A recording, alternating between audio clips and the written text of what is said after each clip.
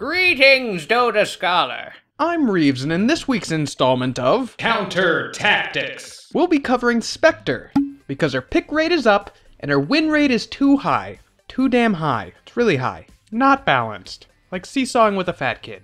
Spectre is a melee hard carry that excels in the late game. She has a single target nuke that slows and leaves a spectral trail, giving her free movement over all terrain. She has two passive abilities for dealing all the damages, and her ultimate Haunt creates an illusion next to every enemy hero for a limited time that Spectre can exchange places with whenever she feels like it. Laning against Spectre is kinda like having a fight with a live-in girlfriend. You feel like you're winning the argument, but you know at some point she's gonna go in the laundry room and farm her Radiance, and you're gonna hear about it. Common itemization for Spectre is to build a little bit tanky, but mostly damage. Damage items like Radiance and Diffusal.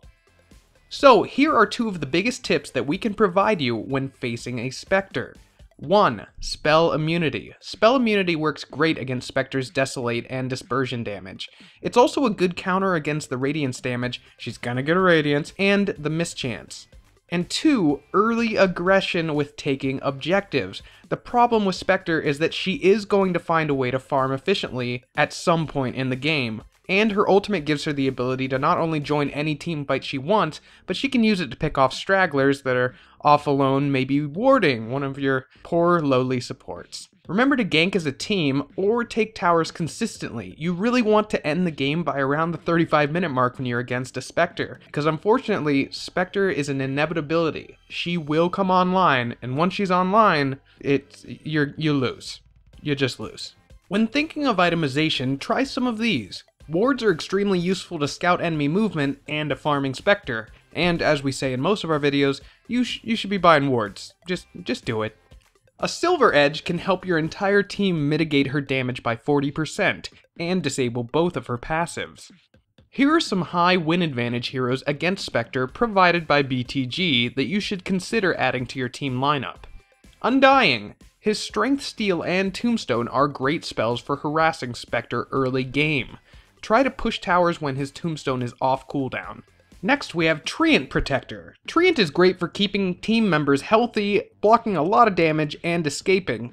Not to mention his ultimate Overgrowth is one of the few disables that you can use to control Spectre's Haunt illusions. Just imagine Spectre is like the oil monster from Fern Gully and Treant is a tree. And lastly, we have Lifestealer. He has an innate spell immune ability, does additional damage based on the enemy's current health, and has a powerful single target slow that can help your teammates restore a bit of health if... Okay, on paper this hero sounds amazing against Spectre. Just be prepared to be kited around once your enrage wears off. And that's gonna happen. It's worth noting that these are just 3 of the many heroes that have a high win advantage over Spectre. But keep in mind that the later the game goes, the better of a carry Spectre will become. Out of any of the other carries, that is truest. Truest? That's probably a word. Truest for Spectre. Remember that your goal is to defeat the other team's Ancient, not to farm your jungle for 50 minutes, especially against a Spectre. Thanks for doing the ears and eyeball things you did. Remember, these are just some tips. Winning comes from experience, positive reinforcement, and not typing I don't know how to say it, the Russian thing over and over in all chat. As funny as it is, don't deny it, you all have done it at least once or twice. If you enjoy these videos, let us know in the comments. Be sure to check out BTG on Facebook, Twitter, and Becomethegamer.com, and if you were tickled pink by my informative knowledge and wish to follow me in a quest to TI9, that's never gonna happen. You can find links in my social goodies in the video description and all the good stuff that I say to you guys I love you. Bye.